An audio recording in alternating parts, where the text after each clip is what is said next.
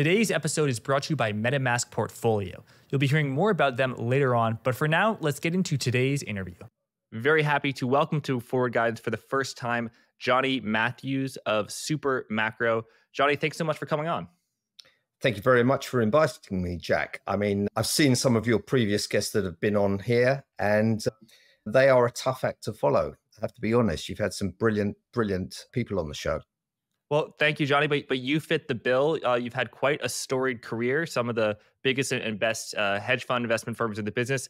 Tell us a little bit about your background, how you got into macro. In a nutshell, Jack, I joined Saloman Brothers. It was taken over by Citigroup. I spent 11 years there as a trader. Then I joined one of Europe's largest hedge funds, Brevan Howard. I was a portfolio manager. I became a partner. I managed several $100 million, and I had a portfolio of equity derivatives, fixed income, FX, and I traded a little bit of credit. And since then, after I left, I started investing for myself and trading for myself. And I found about 3 or 4 years ago that I needed to look in greater detail at the macro research that I was reading, try to do my own research and get a better understanding of macro. And as a result of that, my trading improved a great deal. And I started writing about it. I started writing for a broker, and my daily note is distributed probably to recipients in pretty much every single major investment bank in the city and most of the large hedge funds. And I found that by writing about macro, it forced me to really delve deeper into the details, and it's really improved my trading a great deal, partly because I'm not doing stupid little intraday trades without a good fundamental reason. I'm too busy writing the note, but also, it's given me much more confidence to take quite long-term positions that I can stick with. So, Jonny, it's my understanding that you've been short bonds for a while, which has obviously worked out great, but that you are short no longer. So to tell us, why were you short duration, interest rates, 10-year, you tell us how you put on the trade, what motivated that trade? And then as the time evolved, the fundamentals changed, the price changed, has your outlook changed? And then take us to today where it's an open book. It could go any way. Yes. Yeah. Well, when I first put this trade on, it was as we were coming out of the pandemic, and it was very, very clear to me that with the fiscal stimulus and the monetary stimulus that the economy had, plus the revenge spending that everybody was keen to do, myself included, and the experience of just trying to book a flight, trying to book a hotel, anything like that. Everything was booked up for months in advance. You were paying top dollar for everything and lucky to get a seat. Whether it's a show or a sporting event, everything was just getting booked up straight away. And this was just as things were getting back on their feet. Now, this was in early 2022. We had inflation that had already gone past 7%, and the 10-year Treasury yield at about 1.5%. So that was a very, very easy trade for me. I felt absolutely sure it was going a lot higher. And I think at the time I put it on in quite large size. And I've stuck with the trade until very recently. I reduced the size coming into this year. It became a lot more choppy.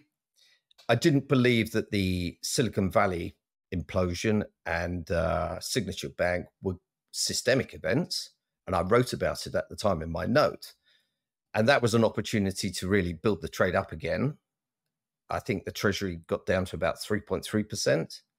So I built it up again then.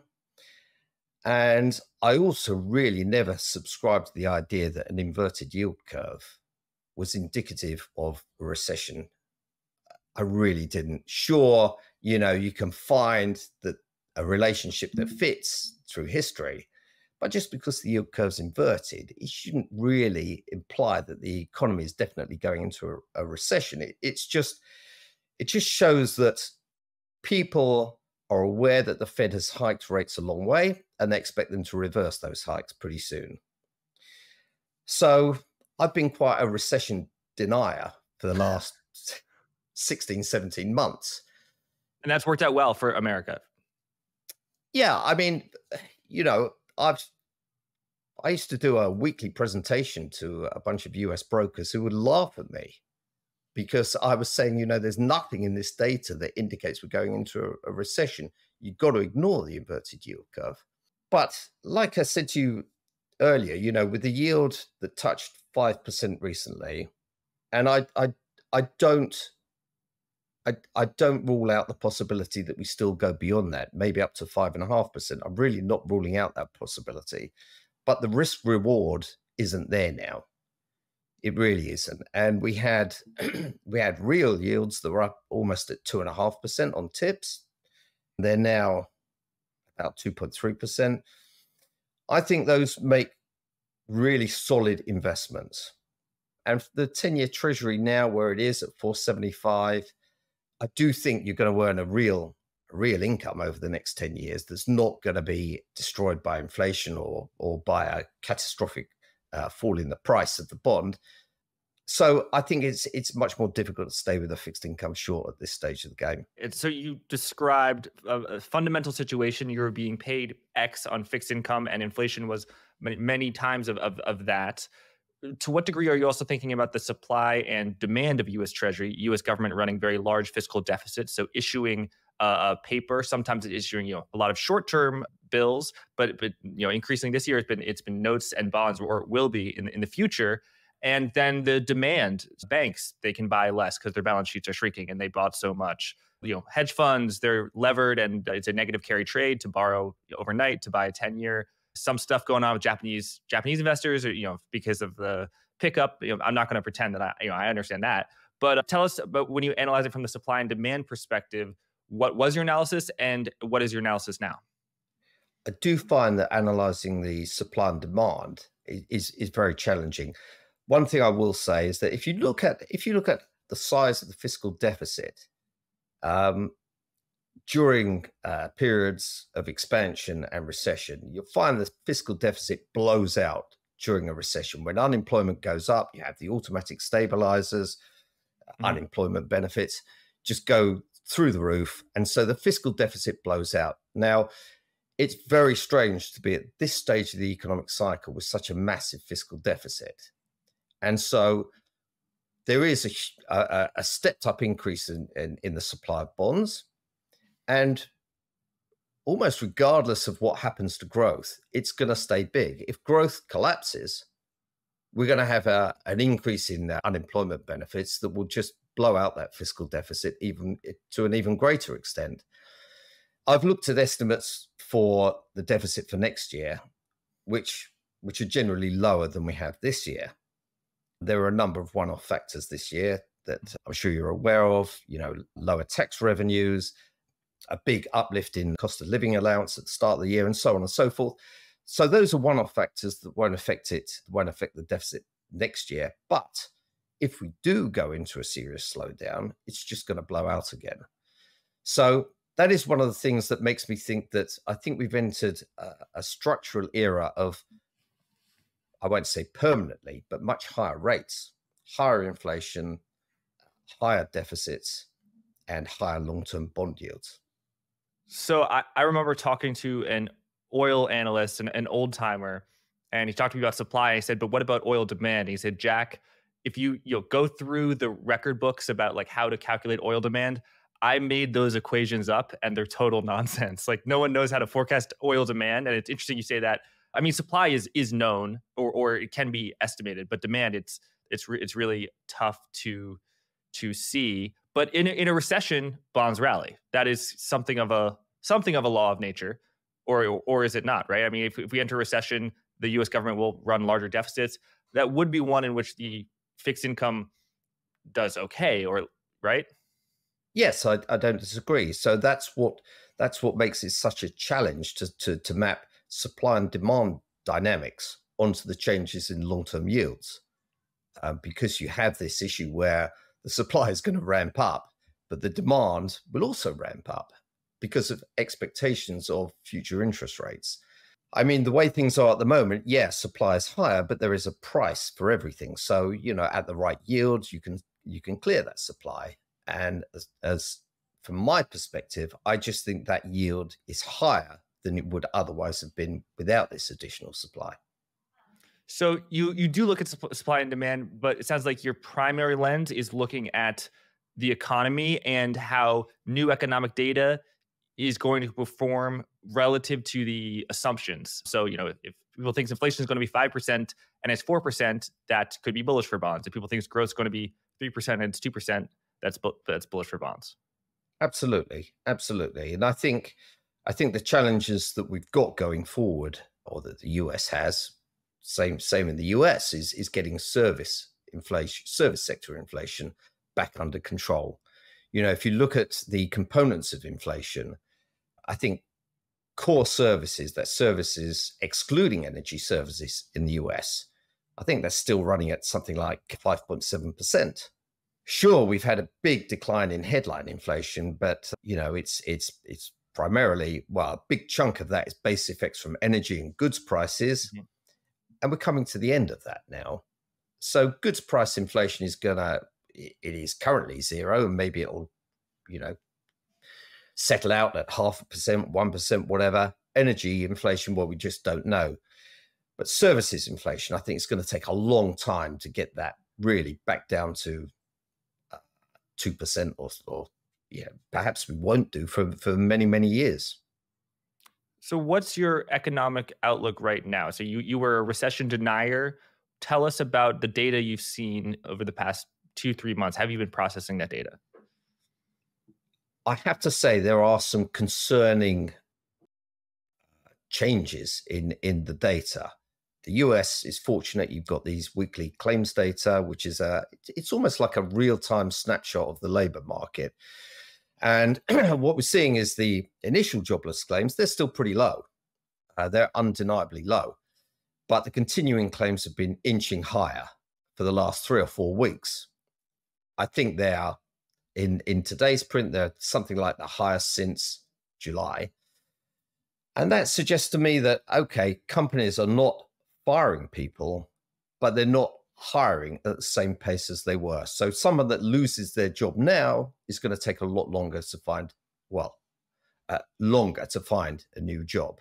So that's one of my concerns in this high frequency data. Up to now, the payrolls have been surprisingly robust. We entered this year with almost 500,000 new jobs in January. The monthly pace of payroll growth slowed throughout the year, but in the last 2 months, it's picked up again. And of course, we had a much higher than expected payroll print in September. But for October, I think we'll see the auto workers, their strike will show up in the manufacturing payrolls, maybe 30,000, 35,000 less jobs there. It wouldn't surprise me if we see a slower pace of payroll growth going forward. When it comes to other factors, obviously the third quarter was just exceptional, but third quarter growth was boosted by inventory accumulation and fiscal spending. Those two factors won't be repeated in the current quarter. Consumption growth was just off the charts, and I think it's almost bound to slow down quite a bit in the current quarter. So I think the pace of growth is slowing.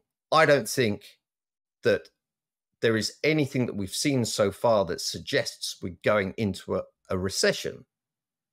I think we're going to have a slow growth period, and hopefully things will either settle on a slightly shallower trajectory, or growth will pick up again during next year.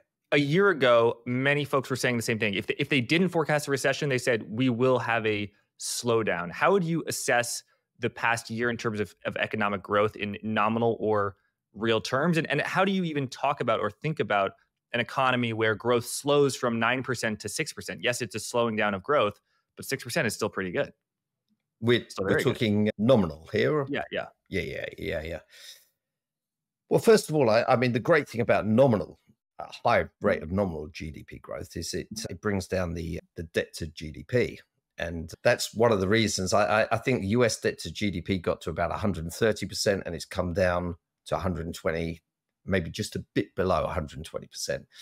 So one of the ways that a government can get out of a fiscal mess is just to sustain high levels of nominal GDP growth. That's the best way out of it, while, if you can, conning investors into paying unrealistic prices for your bond issues.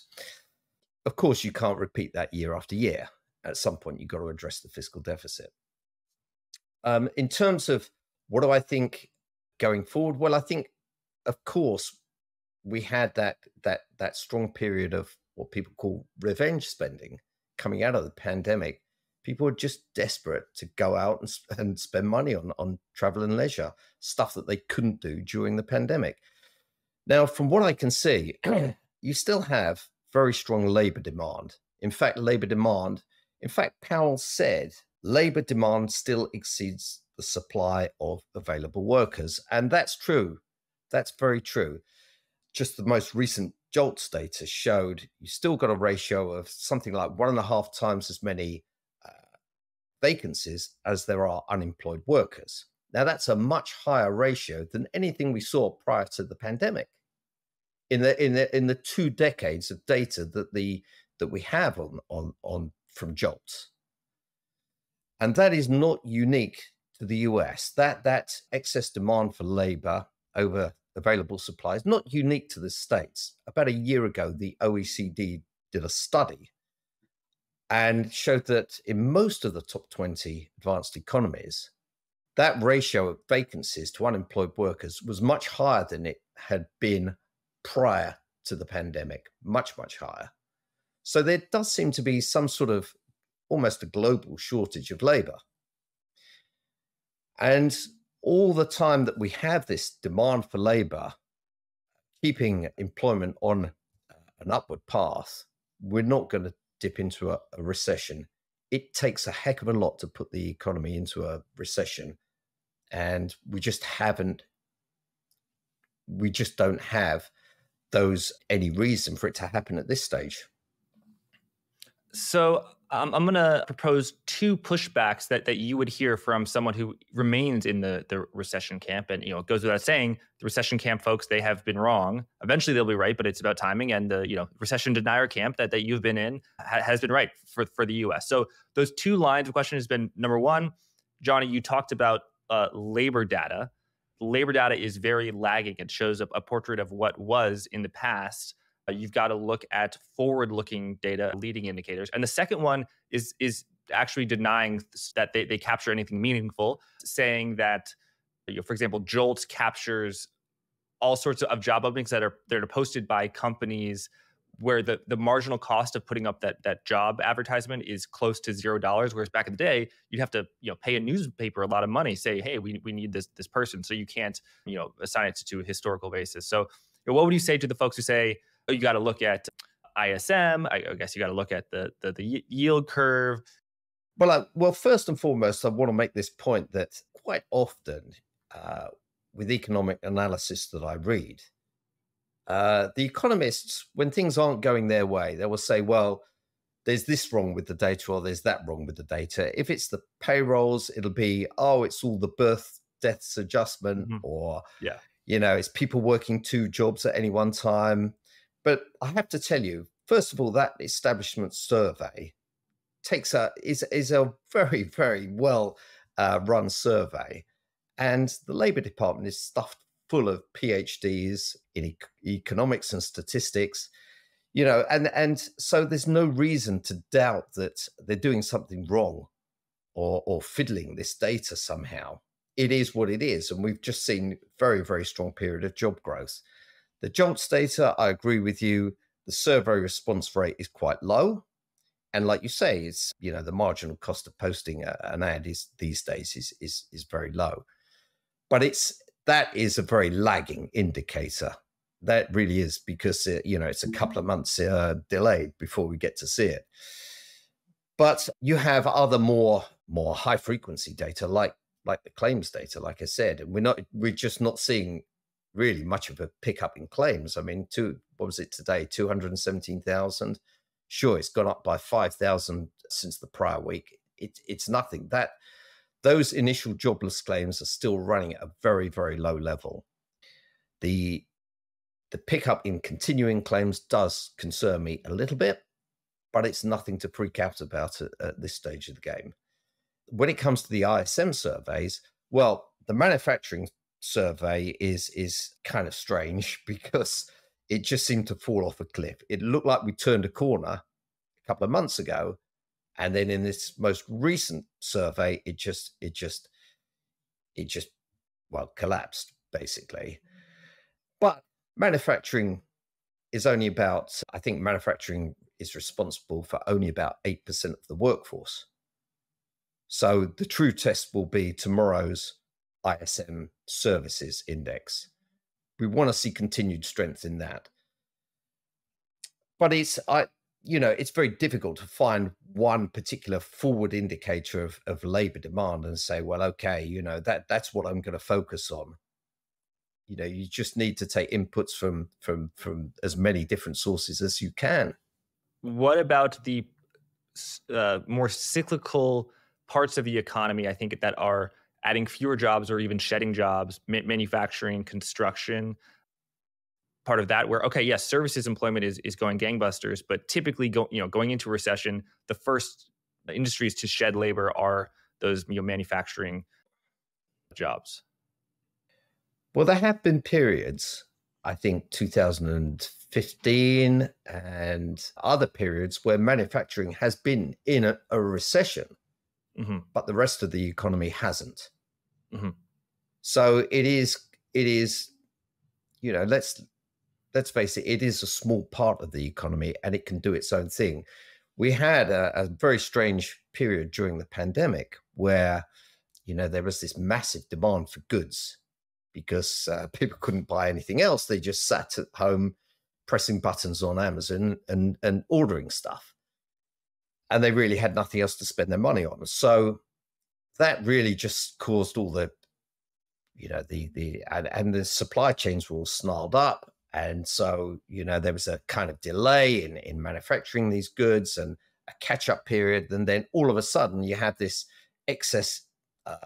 excessive inventories that have to be worked off. And I think we're still going through that post-pandemic working off of the excess inventories. So manufacturing still hasn't really stabilized and found its feet, but hopefully we'll be coming towards the end of that process. Tell me about your calculation of excess savings, which is, I think, the source of a lot of the strength in the American economy is just people have a lot more money. And I know depending on how you calculate it in a macro way, you can get a very, a bullish, optimistic outlook or a super pessimistic one, depending, like all models, depending on what your inputs are. Just go, I look at, individual banks a lot, and bank deposits are going down, but they're also going into money market funds. So where's this? I mean, we can show this chart actually. You made this chart. This is the green line is cumulative excess savings, which absolutely exploded higher in 2020, but has been declining from about 2021, but it is still above trend. And then in blue, we have the savings rate. Yes. I mean, there's a lot going on in this chart. So, the blue dotted line shows the trend rate of growth of savings. And any time that savings are below that trend rate, there's basically a drawdown in cumulative excess savings. And when the solid blue line is above the trend line, you're building excess savings. And of course, when the stimulus checks were handed out and there was a big social uplift in social security benefits, you saw these excess savings going through the roof. Now, every 5 years, there is a comprehensive revision to the national accounts. And as a result of the comprehensive revision in September, the trajectory of these lines changed. We found that the savings rate since the pandemic was actually higher than was previously calculated. And as a result of that, the cumulative excess savings are now over $1 trillion based on this kind of way of modeling them. Whereas previously they were at round about 500 billion. So, that's still a hell of a lot of excess savings that are somewhere in the financial system. But in addition to these excess savings that we're seeing here, the household sector is in great shape. The total household wealth is something like 170 something trillion or so. Even the lower 50% of the income distribution has a much greater amount of wealth now than anything that it's had in the past 10 years. Housing wealth is sky high. Equity wealth also. I mean, I know the equity market is down about 10% from its recent peak, but households are still sitting on a huge amount of accumulated wealth. And so I think they should feel confident that even with slower pay growth, they're still confident enough to carry on spending. Today's interview is brought to you by MetaMask Portfolio, your one-stop shop to manage your crypto assets and access a range of Web3 services all in one place. Overseeing your crypto assets across different wallets and networks can be very complicated. MetaMask Portfolio solves this by giving you the reins to manage your crypto from a single decentralized application, or DApp. Just connect to MetaMask Portfolio to get a bird's eye view of all your coins, tokens, and NFTs, and you can easily buy, sell, swap, bridge, and stake crypto assets at competitive rates right within the app from a vetted list of providers. No more jumping between dozens of sites and apps. MetaMask Portfolio lets you do more in Web3 your way, giving you secure and convenient access to a wide range of features and services all in one place. Manage your portfolio your way with MetaMask Portfolio. Click the link in the description of today's episode to get started. Thanks, let's get back to the interview. Sounds like your middle-term outlook, you're not terribly constructive on bonds. You think the 10-year could go to 5.5%, but just the risk of reward of shorting it is not attractive to you at this point. What do you think about the stock market or any other asset class? I mean, you said credit, volatility, rates. It sounds like you kind of do everything in macro. What stands out to you? What are opportunities that you are pursuing now, or opportunities where you say, you know what, not quite now, but I'm going to put this on my radar because this is getting interesting? I've got actually one of the flattest books I've had for years because the way, to me, there are not the most obvious opportunities out there that there were, say, a couple of years ago. For the equity market, of course, valuations are high, and if you look at the 12-month trailing earnings yield on the S&P 500, for example, it's something like 5% or whatever it is. Well, that doesn't compare too favorably to a risk-free rate that's close to 5%. Of course, you've got inflation, and if to some extent, and growth in the earnings. Yeah, and earnings growth, yeah. But if you just look at it in terms of the equity risk premium, it's extremely, extremely low. So, to me, given the choice, I would rather have money invested in fixed income. Given the choice between nominal bonds, just regular Treasury bonds, or TIPS, which is capturing the real rate plus, and you get the real rate and you get the uplift from CPI inflation. I'd much rather have my money invested in TIPS for a long-term investment. Now, equities, that said, I don't think we're going to have an equity market meltdown because I think growth will be sustained throughout next year and people will find reasons to want to be involved in the equity market still. I just don't think you're going to have a rush to the exit. You like TIPS.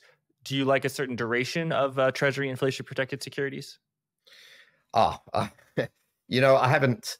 For me personally, I've got some 5-year TIPS, and that's in, if you like, in my PA portfolio where which is just locked away. I don't even look at the mark to market. I don't even care. That's just there. I know that's going to be a great investment. But as far as whether you should go 5 years or 10 years, probably I would go even longer. I go probably 10 years would be a good place for me.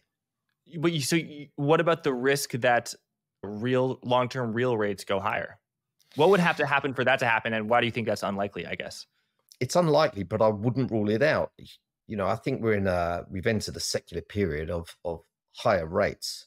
it's like I said before, higher fiscal deficits, a higher neutral rate, higher neutral real rate, and higher inflation. I think if you look at the great financial crisis and the period that followed, we were always going to have a decade of really tepid growth and low rates. I think when the financial crisis happened, we all got busy reading Reinhardt and Rogoff, plowing through that as fast as we could, 800 pages there or whatever it was. And they were spot on. They just said, after you have a financial crisis, you can just pretty much write off the next 10 years. You're going to have slow growth and governments struggling to get fiscal deficits under control. And we did. We had a period of near zero rates. The yield curve was as flat as a pancake.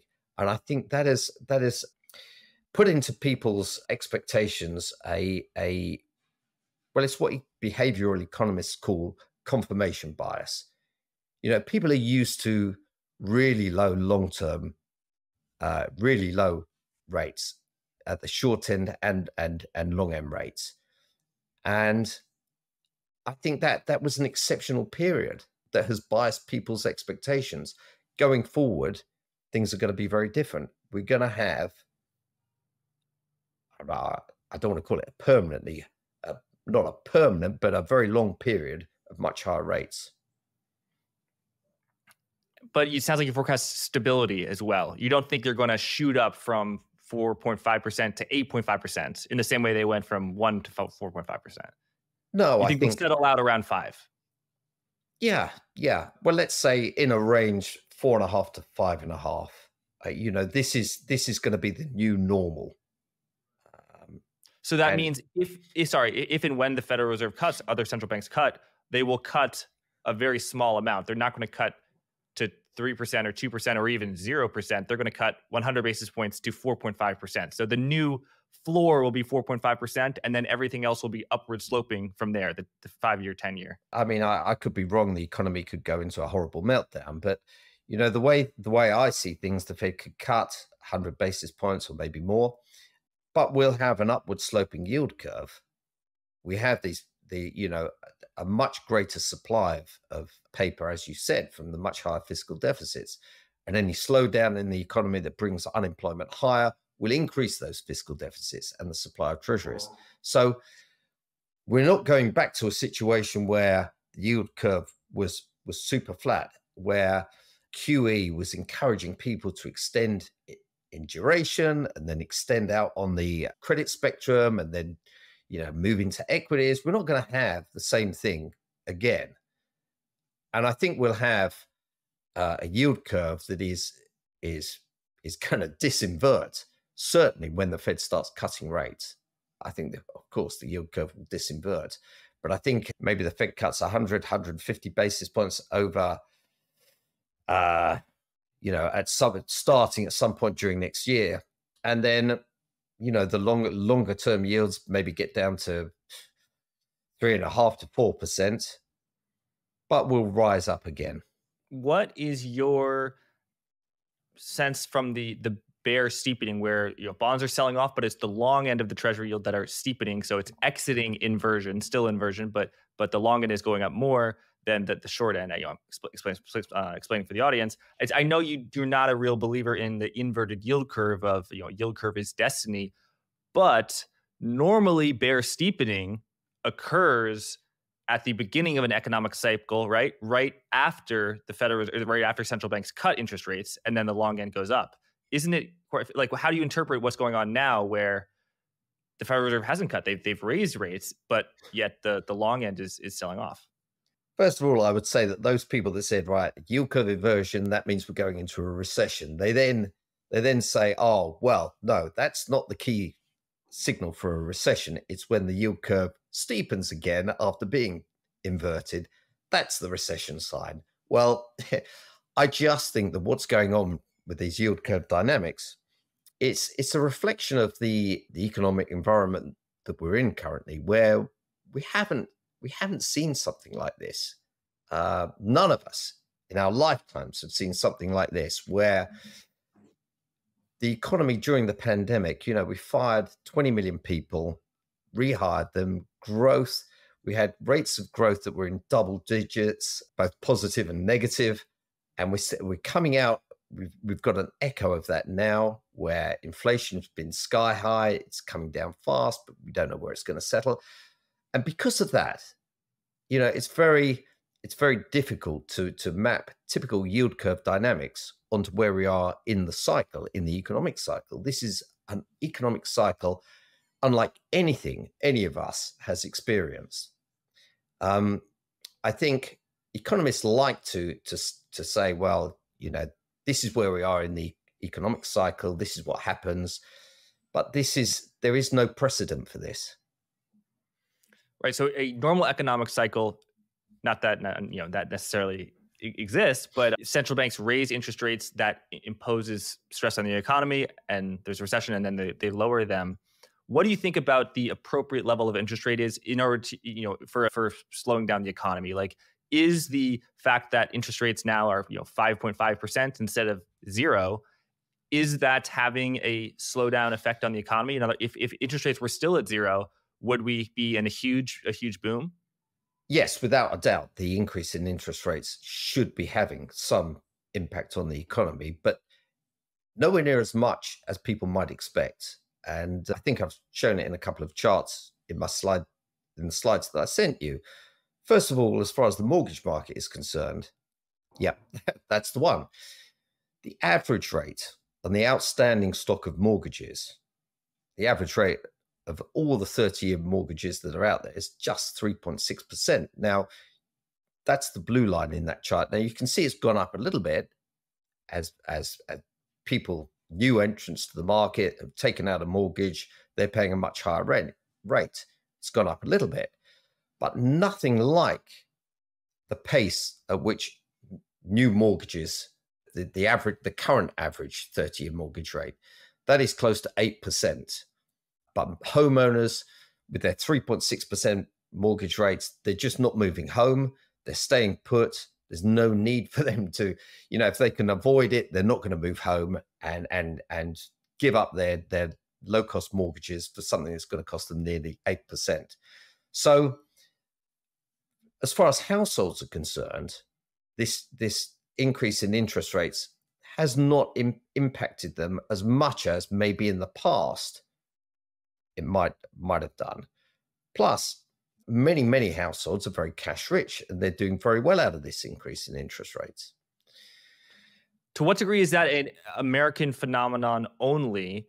We should say you're recording this from England. You're across the pond. Yes, in America, a lot of people got a 3% mortgage. Now they're using that cash in a savings account, and they're getting 5.5%. Individuals have net interest margins. It's incredible. But isn't it true in Europe that a lot of more mortgage are variable rate, shorter maturity, shorter duration, and so this narrative of higher rates causes pain is actually true in Europe and the rest of the world outside of the U.S. Absolutely. Throughout, I mean, it's not a homogeneous market throughout Europe. But in the UK, the typical mortgage fix is 2 to 5 years. We have 25-year mortgages, but the rate is fixed for 2 to 5 years. And in different countries throughout Europe, they have, different standard periods for the fix, but they're relatively short compared to the US. So the impact of the rate rises isn't felt initially, but as each every month there's a whole, in the UK, I think about 100,000 mortgages that will reset into a new rate. And believe me, it is very, very painful. If you've had a 2-year fix at something like 1 point whatever percent, and the current 2-year fix is 4 point whatever, you're going to feel quite a bit of pain in your mortgage payments. So it's a very different market here in Europe.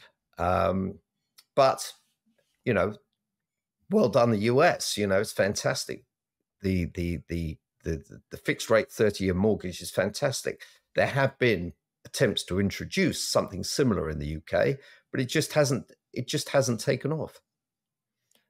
And how does that factor into your analysis of the economy in Europe, whether in the UK or Germany or other places in Europe? Well, certainly we are seeing a much a weaker economy, signs of much weaker economic growth. I mean, Europe has pretty much stagnated throughout all 3 quarters of this year. In the UK, growth has been very, very patchy. We have a monthly GDP reading and the quarterly readings, and it's been weak. And the Bank of England meeting today kept rates on hold at 5.25%, even though inflation is still at 6 and change, whatever.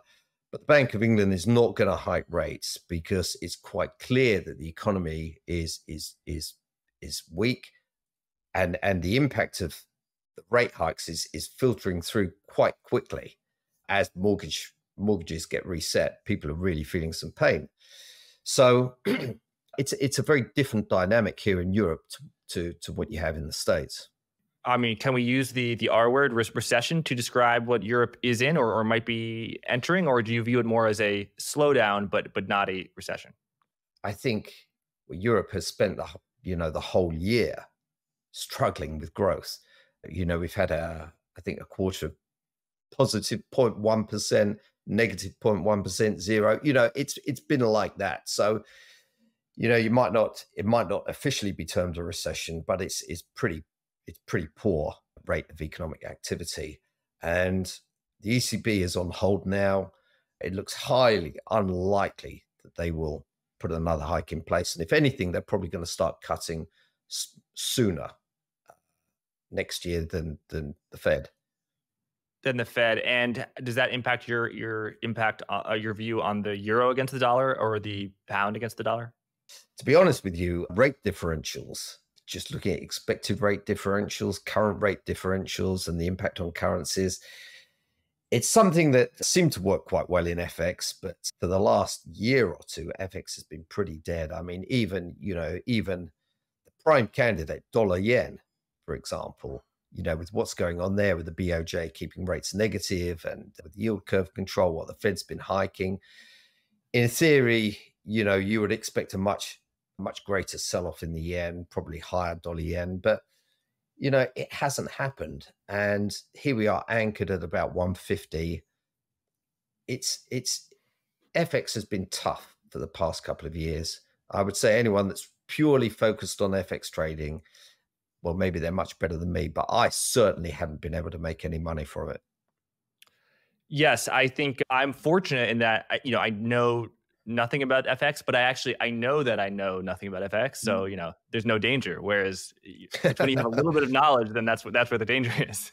Well, yes, I've got to be honest. I have tried to use my little bit of knowledge unsuccessfully for the last couple of years. I thought the UK would be a little bit more vibrant, the UK economy, than it has turned out to be. And I thought the Bank of England was very, very slow to hike rates. I mean, inflation it's just quite staggering when you look at it. Inflation had gone north of 5%, and the Bank of England moved its bank rate from 10 basis points to 25 basis points. I mean, as if that was going to make any sort of difference, and has been very, very cautious in hiking rates. Jonny, do you think that is a central bank policy of you have to reverse something, even if it's marginal, before you move on to the next step? In other words, like the Fed didn't want to go from 0 to 2%, even though 2% would have been appropriate. They had to do 25, and then they had to do 50 to get to 75, and then they did 75 to get to 150, and they could do another 70. It's incremental, just so I guess, I don't know, the former Jonny Matthews of the world don't implode the global financial system. Possibly you're right in that respect, but then to just move by 15 basis points in one increment is when most of us would have looked at that and thought, well, that's just crazy. And in fact, they delayed it by a month. They had guided towards a hike and then changed their minds and then put the hike in place the following month. And inflation in the UK was higher than the US. It was over 10%. That's right. Yeah, it was quite an achievement, really, to get it that high. We had food price inflation that was also much, much higher. Just everything was going up in price at a much faster rate. And we still have higher inflation, much higher inflation. You're right in that you say, yeah, you've got to proceed carefully when you first exit that stimulative policy. But Parliament, Parliament, before they even made the first hike, was criticising the Bank of England. There was a House of Lords committee that said, the bank has a dangerous addiction to stimulus, which is a great way of describing them. They were still doing QE and carrying on with the zero rates when it was clear the economic growth was picking up quite fast and inflation was going through the roof. So, yeah, okay, they had to move slowly. But after that, after they, told the market this is what they were going to do, and they were going to start hiking, they needed to put a much faster pace of hikes in place. And so looking at the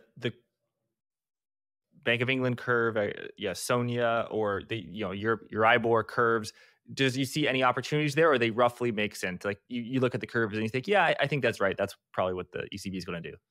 I think the ECB will delay their first hike probably until the summer, but I think it should be quite clear. Sorry, the first cut. Yes, the first cut until the summer. But it should be quite clear that inflation is it's lower anyway to start with, and it's going to carry on declining next year. And growth growth has been tepid already. But you look at the PMIs in Europe, you look at signs of weakening labor demand, and you look at whatever forward-looking indicators you choose to pick up on, the outlook is pretty dismal for Europe. I hope things change, but it doesn't look good for Europe, I've got to be honest. And you don't see a trade there with European currencies because FX is its own world. But what about other asset classes, commodities, European equities? If you look at equities, they're not very well correlated with growth. A country's equity market is not very well. The performance of a country's equity market is not very well correlated with its growth. Like China has had huge growth economic growth past 10 years. The stock market is flat. Yeah. And I certainly in Europe, if you look at the big companies that comprise the equity indices, most of their exposure is to the global economy. I think something like 90% of the earnings from the FTSE come from outside the UK. To look at a specific country index and say, well, okay, I think the growth is going to pick up in this country, I'm going to buy the FTSE, that would be a mistake. There's too many other factors there. That makes sense. So on a valuation front, not that that's the main lens through that you look at things, but you referenced equity risk premium earlier. I know that British stocks, the FTSE 100, is very cheap, but I also know that it's been cheap for a long time, and that people have been saying it's so cheap, it's a value, but that it may have been a little bit of a value trap. Do you have a view on why British equities are so cheap and why they may continue to be very cheap, or they actually are very undervalued now, and they are good value? Yeah, I do actually. I mean, I made the mistake of thinking, well, you look at the valuations in UK stocks and you think, wow, this is unbelievable. The PE is so low, the dividend yield is so high, and the dividend yield is 4 and a bit percent or whatever it is. But the index is comprised of some real old economy stocks. You've got oil companies, you've got banks, you've got mining companies. The banks are challenged by tighter regulations, increased capital requirements, and so on. And, they blew themselves up during the financial crisis. They're not going to be given another chance to do that. So the return on equity is much lower. They're much less leveraged than they were at the time. The mining companies, if you look at commodity prices, they've come down a long way. China is struggling. I don't know how China gets through this property crisis quickly. I think it's going to be a very drawn-out process. So the mining stocks have their own challenges. The oil companies, well, we saw some earnings. I didn't pay close attention to BP and Shell, but they were sharply lower. We've all got tobacco stocks, and that's just a dying industry. So there's a lot of these old economy stocks that are. They look great. they look great on paper, but in reality, you know, it is a value trap. And I've made the mistake of thinking, wow, you know, these indexes, whether in Europe or the UK, these look like great value compared to the high flying, you know, the likes of the NASDAQ on these crazy valuations. But, you know, I was wrong and I'm out of that trade. And I really don't particularly want to get back in. What about China? Chinese stocks are definitely cheap on a historical basis, but they also could be a value trap. You said you think it will be a long time for China to get through that. Why is that? Because normally an economy is in recession. It's in it for a few months. It's in it for a year. It's in it for 2 years. You know, it's very rare to have like a silent decade where things just are, you know, economic doom for a very long time. Normally things go up and they go down. What's your outlook on Chinese economy and then Chinese stocks, which, as you rightly pointed out a few minutes ago, are not always correlated? Well, as far as the property market is concerned, you know, there was a huge amount of excess leverage in the property market. We're seeing these property companies that are effectively defaulting on their loans. And what concerns me is the impact that this could have on the banks, and the hit that some of the banks could take to their capital as a result of this. The bonds of some of these Chinese companies were trading at, you know, 10 cents on the dollar. The equities are worthless. So there is a huge amount of restructuring to take place in the real estate market. Now, as I'm sure you know, Chinese savers don't have quite the same access to the capital markets that we can enjoy. You know, we can invest in anything we like. There's all kinds of savings products. For Chinese households, the property market has been a great way for them to save. And now that's taken one heck of a whack, and it's going to be challenged for, I would think, many, many months, maybe years. And because of that, I think, first of all, I think the government is in a reasonably strong position in that their debt to GDP ratio is much lower than anything that, you know, like we have in Europe or the US. So the government may take over some of the debt from local governments, which would help the situation. It will provide additional stimulus to help get things going. But I just think that although the growth trajectory looks like it's on target to hit the 5% target this year, I'm not sure how easy it will be for China to continue growing at that pace. And so, okay, you know, you've got these cheap-looking Chinese equities, but the standards of corporate governance in that country are nothing like in the US or Europe. And you don't really know what you're guessing when you invest in these stocks. So they're cheap for a reason. And I think, but I, you know, to me, China seems like one of those places that I wouldn't want to invest my money. That makes sense. Going over to Japan, what is going on there? More than just stocks, which, you know, if you have a view, you can share it. But with the Bank of Japan having, for probably I would say most of your career held rates at zero, or actually I don't know, but you know, having been in a secular decline for most of your career, and then holding interest rates at zero, and people say, oh, you got to short Japanese government bonds.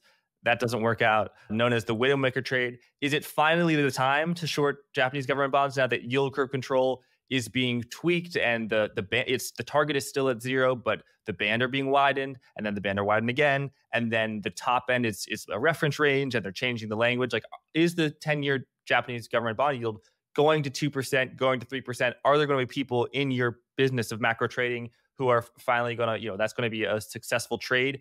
Are people in the business positioned now where they actually say, oh, it's going to happen, so that if it doesn't happen, it will be a widowmaker trade yet again? Well, I think there's a graveyard full of traders who've tried this trade. You know, really, it is, and the circumstances have seemed like it was the right time on many previous occasions. And now where we are now, does it make sense to sell the JGB with a yield that's close to 1% now? Well, the Japanese economy is very different. The demographic challenges that they have will keep growth lower than we're used to in the US and Europe. There just isn't the supply of labor. So, economic growth is a combination of increasing the size of the workforce and productivity growth. And for Japan, it's very difficult to increase the size of the workforce. I mean, there just aren't enough people. The population is declining. Japanese unemployment is something like 2%. Well, 2.6%. So you're just not going to see a dramatic increase in the pace of growth. Japanese growth is always going to be pretty slow. But you could see, if you have any faith in the Phillips curve at all, you could see a dramatic increase in the rate of inflation because, demand for labor, while not high, is very high relative to the supply of labor. I agree. That is the one hope. That is the one hope of those that are going to be brave enough to go and short JGBs again. I'm not one of them. Just tried it once. I'm not going to try it again. You're right. It's surprising, though, that was my expectation as well. You've got a restricted supply of labor. You've got inflation that's running at about, core inflation running at about 4%. Other people I speak to expected wage growth to pick up much faster than it did. We had a disappointing round of wage negotiations in April. There's these annual wage negotiations in Japan, and we're looking at the statistics of labor earnings, and they really have failed to live up to what you might expect from in a Phillips curve framework, where you have, the economy is doing okay, inflation is high, there's demand for labor, and yet pay growth still lags inflation. So, but that said, of course, it's becoming increasingly difficult for Japan to keep all these plates spinning. They're trying to avoid a rapid decline in the value of the currency. If the currency goes, down the toilet, then imports are going to cost a lot more.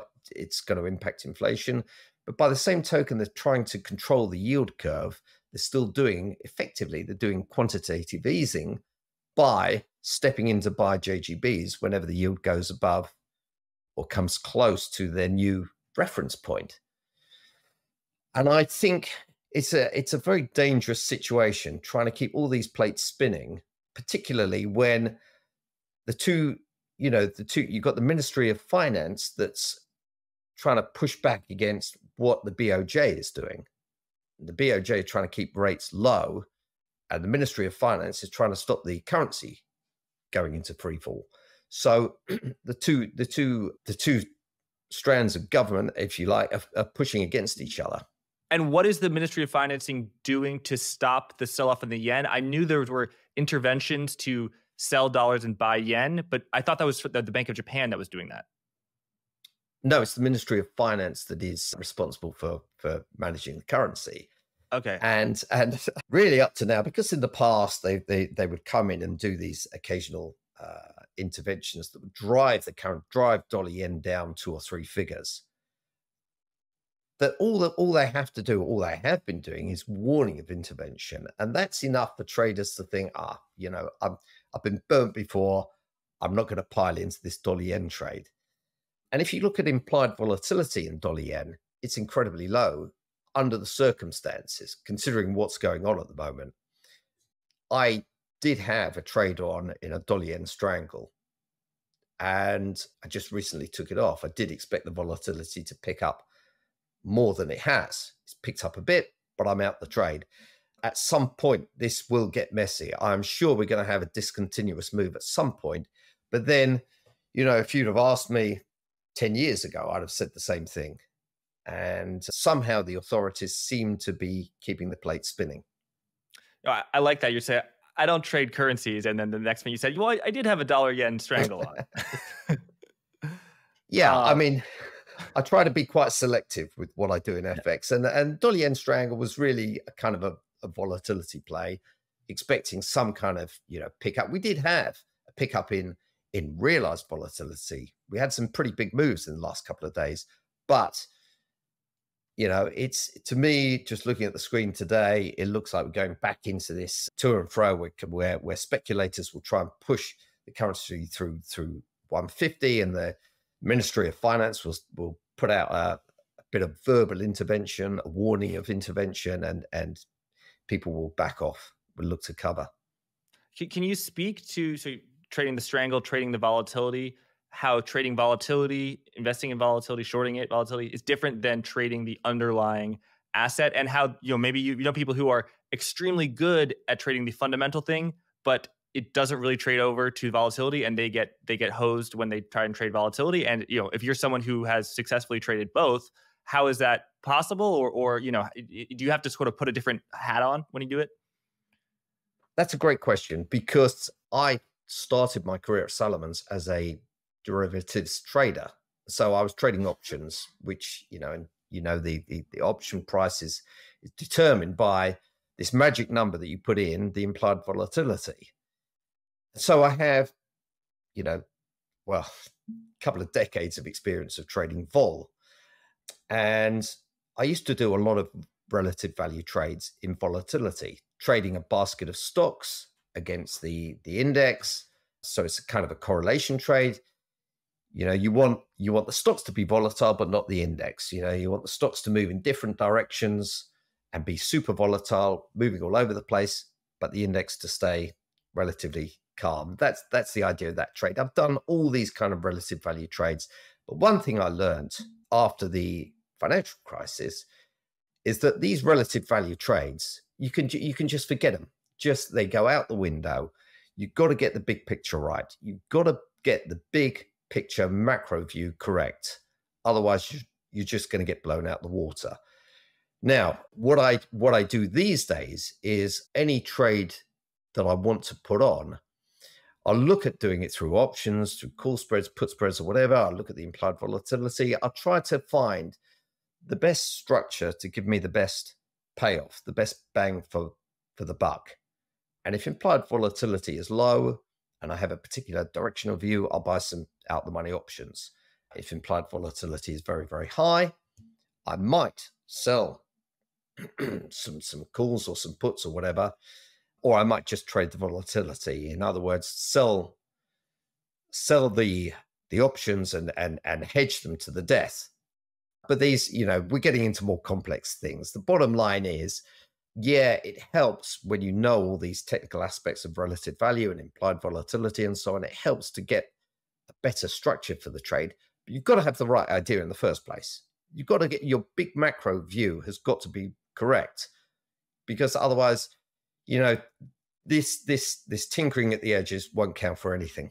What do you mean the tinkering at the edges? Oh, in 2008, did you mean that like there were correlations that held true in a basis thing, but the assumptions weren't there? And I'll give an example, a much more simple example. People say in 2022, I think interest rates are going to rise, so I'm going to buy banks and I'm going to short tech stocks. Like clearly that did really poorly. Like interest rates did rise, but technology has smoked banks. So that's a simple basis trade. I'm tell us maybe about the other basis trades that don't hold true in 2008. In 2008, well, there are so many correlations. You could do a correlation. It can't go above 100. But when you look at a basket of, if you take all the stocks from an index, you can back out an implied correlation of these stocks, the daily movements, using a portfolio of options, because you can say, well, okay, I think the implied correlation is very high. And, like I said before, I'll sell the index volatility and I'll buy each individual component stock vol. And then if correlation is high, you're going to lose a lot of money. If correlation is low and the stocks are moving around up and down in opposite directions and the index kind of flatlines, you'll make the money.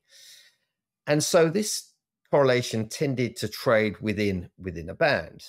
But in 2008, of course, everything just went down, down. So the correlation went close to 100 or went to extremes, the likes of which we'd never seen before. And then you're talking about in equities, index volatility versus the equities in the index? In the index, yes. But that's just one example. I mean, there were similar sort of relative value trades in credit. I mean, that's where that's where the bomb was, right? Yeah. I mean, if you look at the mortgages, you know, and you know, the AAA tranche was supposed to be super, super safe. Nothing could happen there. And people would trade the subprime against the super senior tranche. And these correlations broke down. Everything went to hell. And then people want to get out the trade. And then you find that things get even worse. You know, there is no exit door. And we saw a similar sort of thing during the LTCM crisis. Were you at Brevan Howard or at Citi there? Citi. Okay. Citi during that. And I remember it very well because we had, at the time, it was still Salomon's. And we had a big fixed income arb desk who were involved in pretty much all the same trades as LTCM. On the same side? Yep. Just replicated the whole lot. So, you know, in fixed income, there are these on the run, going long the off the run bonds versus the on the run bonds to try and capture a basis point a year, a basis point or two per year of interest rate differentials, leveraged up hundreds of times. They were short long-term variance swaps, which is it's a type of volatility product. So you can say, well, okay, 5-year realized volatility on an equity index never been higher than 30, should we say?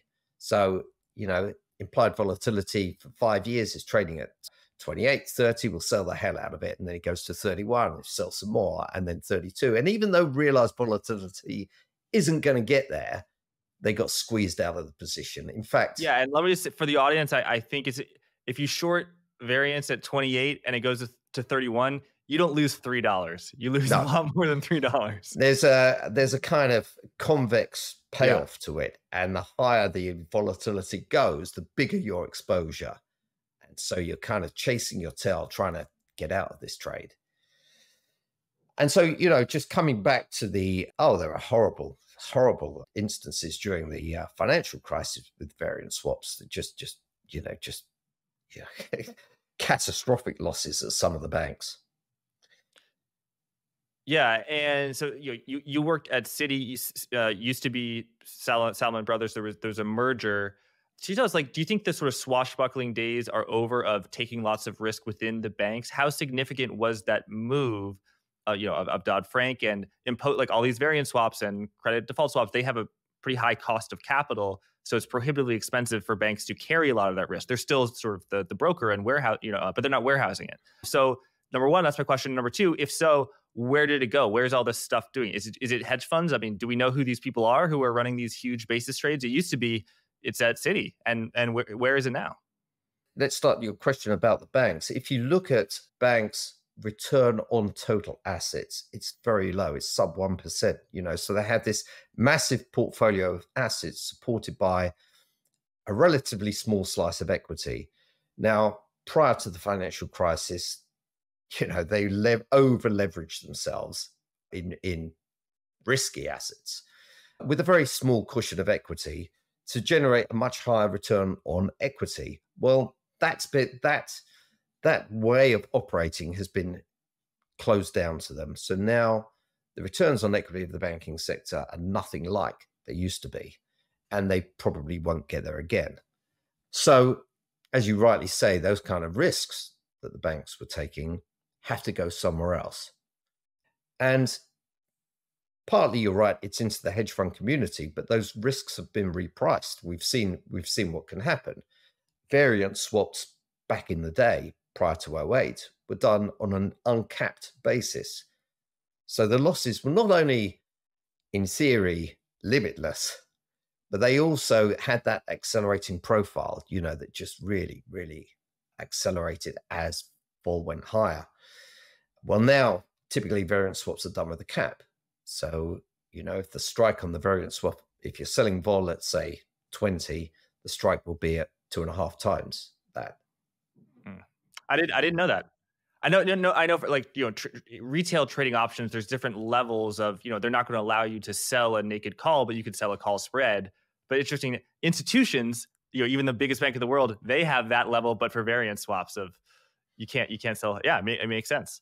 Yeah, I mean, maybe there are uncapped variance swaps that are still done today, but from what I saw before, when I was still actively doing these kind of things, it was all capped.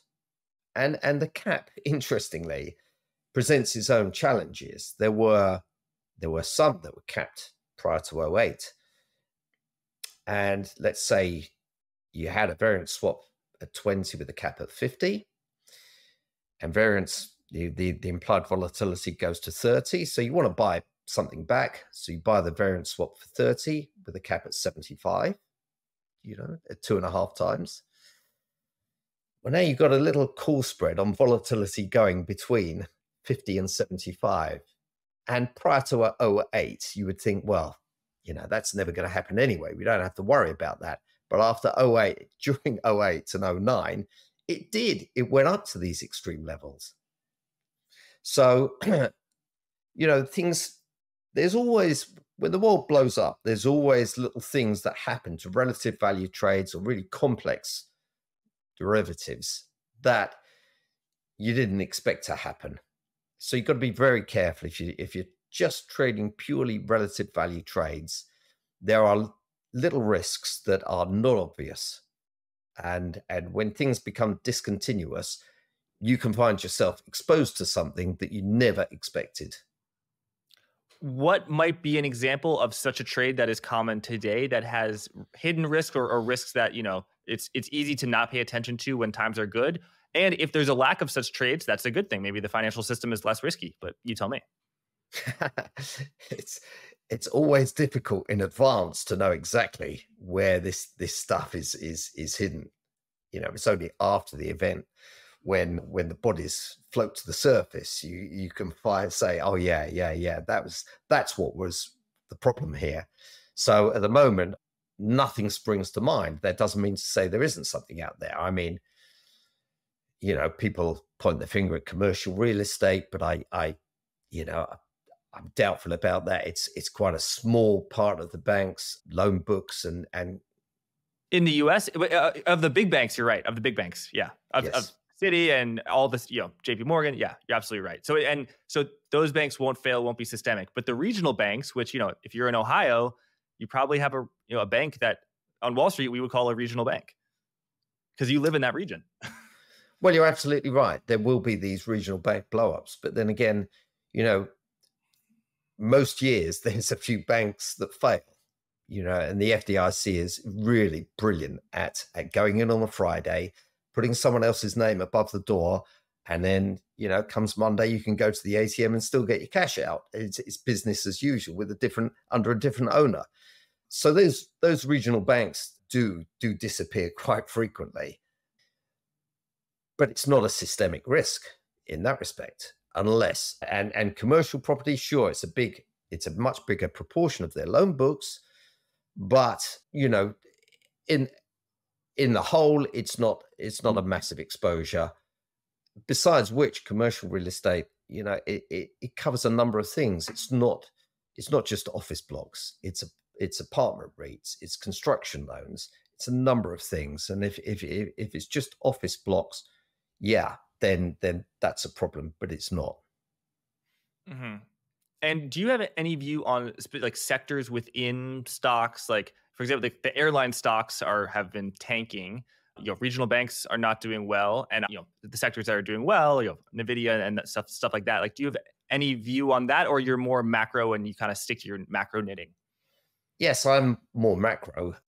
But my view was wrong anyway. I mean, I never thought these highly valued tech stocks could carry on growing at the pace they're growing. And the rally just astonished me this year. But I've been wrong about that. Without doubt, I've been wrong. And you look at the valuations of these stocks, extremely, extremely high, 30, 40, 50, 60 PEs, whatever. It hasn't seemed to matter. And it hasn't seemed to matter for two reasons. One is investors don't care. They want to own them. But also the earnings growth has been incredibly strong. And of course, we don't know what AI will do. It's going to be a great productivity enhancement, but we just don't know. So there is that unknown additional upside to the stocks. And I guess people are happy to pay a premium for that. Yes, and talk about there being certain correlations, and then the correlations changes. Last year, if bonds sold off, long duration tech stocks, unprofitable tech stocks would crash that day. And I went into this year assuming that would be the case, but it's not. Bonds sold off for most of this year, but tech stocks have done really well. Well, so just shows correlations change, and you got to adjust. Yeah, you're in good company there, Jack. All these relationships, especially when you look at historic correlations, you can see, and it's often the case, you can see very strong historic correlations, and then something changes, then it just breaks down, it doesn't work anymore. Same kind of thing, if you look at value versus growth stocks and the shape of the yield curve, that kind of stuff, it worked for years and then suddenly doesn't work anymore. Things change. Not only that, the categories of stocks that are categorized as value or growth or consumer discretionary or, the stocks that are in those categories change their own characteristics. It's very difficult to really trade on that basis, trying to trade those correlations. Yeah, absolutely. I mean, I look like the financial sector within stocks, and 10 years ago, it had a lot of regional banks. It didn't have, technology companies like Visa and MasterCard that are, eternal compounders. And the weightings and composition of indices totally changed. And yeah, I mean, Apple's a tech stock, I think, in the technology sector. But, I would say, look, going on the subway, everyone has an iPhone, so maybe it's a consumer staple, Well, yeah, and then we've got telcos that includes, Alphabet and Netflix. I mean, yeah, that's communication. They're all made up. Yeah, so when you do some kind of historical correlation between these sectors and try to look for a relationship with interest rates, you're running the risk of just looking for the wrong thing. Yeah, definitely. Well, Jonny, we'll leave it there. Thanks so much for joining us. So people can find you on Twitter at super_macro, and your research note, people can find out more at super-macro.com. Just give people a little bit of a sense of, and luckily, giving me access to your note. What is in the note? What are you trying to flag for people, and how it helps your own research process, and then hopefully, people reading the note as well. Yes, well, I started writing this note about 3 or 4 years ago, but it was only for institutional investors. And now we're going to give it a broader audience, retail and private investors. The note is basically a very brief summary of what happened in the market the prior day. And I'm not just talking about, S&P went up and this went down and this happened and that happened. It's the macro news and its impact on markets, and some kind of opinion, often an opinion from me, for what I think the implications are. So that's the daily note. And then once a week on the weekend, I do a more in-depth analysis where I'll kind of summarize what's gone on in the week and talk about what I think is going to happen. And then I do a deeper dive into the markets to look for where there's pockets of value and trades that I think are worthwhile doing. And I've kept in that. I also talk about the trades that I actually have on. So, I tell the readers what I'm going to do. These are not trade recommendations. Let me just say that. It's just what I'm doing, and I update them on the results of that. So, for 2022, of course, that was a massive year. My little portfolio made close to 100%. And then this year, it's been difficult. The portfolio is just slightly ahead for the year. But I'm honest, I don't say, oh yeah, by the way, we covered that. Sorry, I didn't tell you about that. Yeah. So that's what's in the note. And yes, as you said, you can take a look at the website, www.super-macro.com. So that 100% year, I bet a lot of that was shorting bonds. And you said you sized it big, and it sounds like, you sized it pretty big. Did you have a lot of confidence not just that, oh, these yields are going to go up, but that the risk of them going down, you would cover it because, the 10-year is going to go to 0%? I've got to be honest with you. I just had no doubt in my mind these yields were going up. There was not a shadow of doubt that something was going to drive the yields back down to 0. And so the portfolio was leveraged 5 times at the start of 2022 to short duration. What the 10-year, the long with the 30-year? 10. Yeah, it's like I said, you can get too clever thinking, looking at relative value. Should I do the 30-year? Should I do the 10-year? Should I do a combination of 5s and 10s? It's very, very simple. Just Treasury futures, really it's a 7 to 10-year bond is deliverable. But just Treasury futures, very, very easy. Just short the hell out of those. That was the trade. But you had an assumption about what was your max drawdown? Like a 5x leverage on S&P 500 would be horrifically mismanaged because, if 20% you're wiped out, 50% you owe many times more than your principal. But, bonds have rallied 40%, but, you had stops and stuff like that, I guess. But yeah, well, at times I would stop out of part of the trade. Other times I had upside calls, short-dated upside calls to protect me. Mm-hmm. And certainly as the trade kind of matured, as we came into this year, I certainly made much greater use of calls to protect the position from a retracement. So that was the main trade in 2022. But also I had a short position in the S&P 500. I did try long FTSE, short S&P. Didn't really work out that well. It's just to be honest with you, the FTSE leg of it was kind of a waste of time. At the time it was best to just be short the S&P, and I did use options from time to time, and it was quite an easy year last year. This year's been a bit tougher, and that's reflected in the note, and that's reflected also in the fact that I really don't have much on at the moment, particularly now the way things are. Appreciate that. Well, Jonny, thanks so much for coming on, sharing your insights, and thanks everyone for watching. Thank you, Jack. It's been a pleasure. Forward Guidance, the program you just enjoyed, hopefully, can be viewed on YouTube at Blockworks Macro or heard as a podcast on Apple Podcast and Spotify. Episodes are typically released on Apple and Spotify a few hours before they air on YouTube. Please leave a review on Apple Podcast if you feel so inclined.